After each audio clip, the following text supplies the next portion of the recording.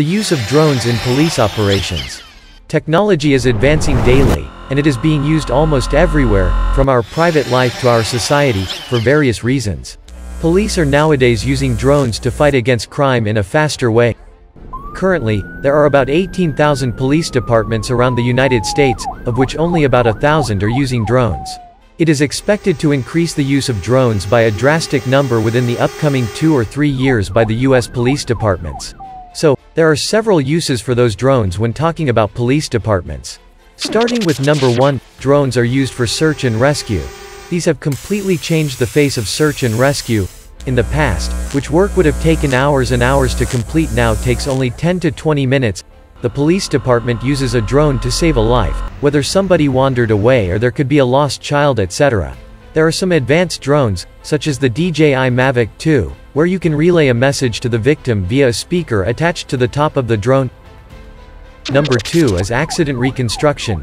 Now one can use all sorts of drones for accident reconstruction. There is a drone named DJI Phantom 4 RTK which will give you precision level accuracy down to the centimeter, and you can take reliable measurements from your map after you've shot all of your pictures.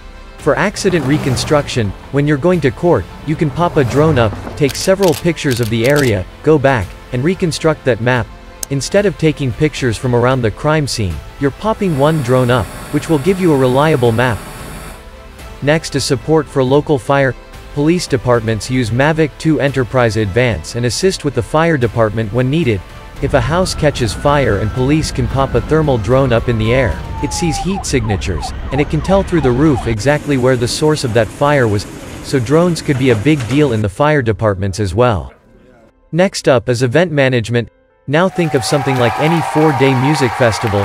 Thousands of people are showing up to see their favorite celebs. But it can get a little overwhelming for a police department to keep track of them. That is where drones come into the picture. A drone named Matrice 300 RTK is going to have about a 40-minute flight time, and one can always bring it down and send it right up. Drones can help keep things under control. Next up is interior flying. Now, this might sound a little scary at first. Using the DJI Mini 2, one can crack a window or break glass and send the drone inside the room before they send any of the SWAT team members into the building. So it can save lives by protecting the people who are protecting us. Last but not least is mapping the city. Think about that, being able to use a freshly generated Google map whenever you need one, because that is what mapping with the drone does.